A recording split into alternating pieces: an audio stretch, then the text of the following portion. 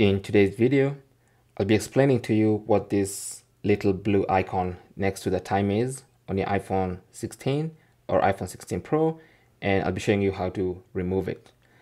Now that blue icon that looks like that is actually the voice control button. So whenever it's there, it means there's an active voice control and your iPhone is constantly listening to some voice commands you might give it. Okay, so to get rid of that blue icon there for voice controls, simply go to settings.